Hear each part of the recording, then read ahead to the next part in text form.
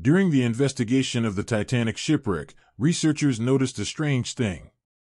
At the bottom of the sea, the next part of the ship was in very good condition, while the last part was in extremely bad condition, and it was also 2,000 feet away. Although for 100 years, iron and steel rot were lying at the bottom of the sea, but if these two were part of the same ship and drowned at the same time, then why is there so much difference in the next and the last part? Researchers believe that on the night of the accident, apart from crashing into the iceberg, something happened to the Titanic, which caused more damage to the last part. But the question is, what is it? Welcome back to World Explorers Corner videos. In 1912, the night when the accident happened with the Titanic, it was alone in the middle of the dark sea 700 kilometers from the Newfoundland of Canada. At the time of the accident, a total of 2,240 people were on board, out of which 1,500 people lost their lives. The one who was called unsinkable was seen by the Black Sea in front of the power of nature. The eyewitnesses of this accident were only those who had somehow jumped out of the ship and jumped into the cold water of the Atlantic Ocean. The record of whatever happened from the iceberg to the sinking of the ship was not with anyone except those eyewitnesses who were themselves busy fighting the cold water. The first rescue ship RMS Carpathia also reached there after 1.5 hours of sinking the Titanic. It was also fortunate that they got the emergency message of the Titanic, otherwise those who were fighting the battle of life and death in the cold water, their lives would not be saved. And no one knows about the Titanic's accident to date. At first, no one knew what happened to the ship during the investigation. But then the survivors said that the ship collided with an iceberg.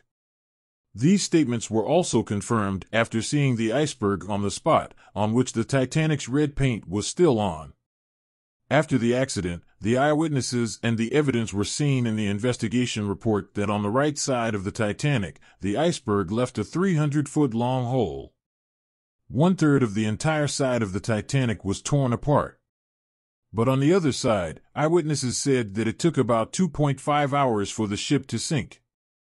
Investigators believe that if the iceberg really left a 300-foot-long hole on the Titanic, then it had to sink in a few minutes, not in 2.5 hours. But no one knew what the truth was at that time. To know the truth, it was necessary to find the Titanic ship. For many years, the search for the Titanic continued, and every passing year, this mystery became more and more serious. After 73 years, when the Titanic was found, it was a big breakthrough for the marine industry. It was time to find the answers to all the questions that the Titanic left behind. At a depth of 4,000 meters in the Atlantic Ocean, the Titanic had been found in the dark for decades. Many expeditions were arranged, which captured countless photos of the shipwreck. Oceanic explorer Paul-Henri Nargeolet has visited the Titanic more than 30 times. But he has never seen a 300-foot-long hole. However, in this profile photo of the Titanic, the area of 30 feet shows that something was stuck here. Its area is only 11 square feet. And according to the calculations, 370 gallons of water could have been stored in the Titanic every second. This means that the whole ship would have been filled in 2.5 hours. And according to eyewitnesses, it took only 2.5 hours for the Titanic to sink. One mystery was solved, that the Titanic had not a 300-foot-long hole, but a 30-foot-long crack. But this was not the only mystery. There is still a lot to be known. During the investigation on the Titanic shipwreck, researchers were not able to understand how the next part of the ship, which is called the bow, is in better shape than the previous part, i.e. the stern. And why is there such a big gap between the two? To solve this mystery, high-tech sonar scanning technology was used. ROVs captured hundreds of thousands of photos of the Titanic shipwreck site and then converted them into a 3D model using computer graphics. This model also had all the details that no ordinary camera or human eye can see in this depth. It can be seen in the model that all the 392 feet long stern decks are embedded in each other as if they were not made of steel but of paper. Different parts are separated from the ship and scattered around. Only 2 engines as big as the size of a house are attached to it. Another important sign is also hidden in this model. The sign that tells about the state of the stern. 110 years ago, when the stern collided with the ocean floor, its signs are still printed here. These signs can only be seen through the 3D model. These signs show that the stern was rotating anti-clockwise. Scientists can guess from these signs that the stern was surprisingly going into the water at a speed of 80 kilometers per hour. When the last part of the ship was going into the depth of the water at such a speed, the forces that were created by the water lifted the loose parts of the ship, and when they collided with the ocean floor 4 kilometers below, all its decks were embedded in each other. On the other hand, as you can see, the bow section, the front section, is designed to be hydrodynamic. It means that it can easily cut the water. Similarly, when the ship is floating on the water, it cuts the water and creates its own path. This is why the bow section was neither rotating nor the water forces were directly attacking it.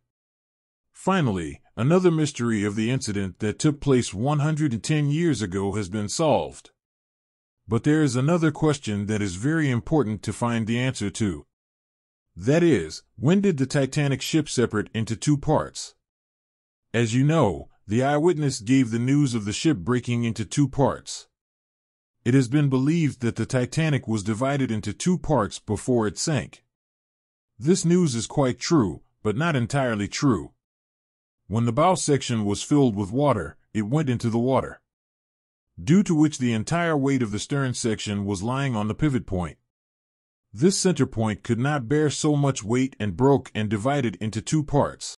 Today, the body of the RMS Titanic has been completely rusted. Scientists believe that oxygen is very low in this depth of the ocean, due to which the rusting process is also very slow.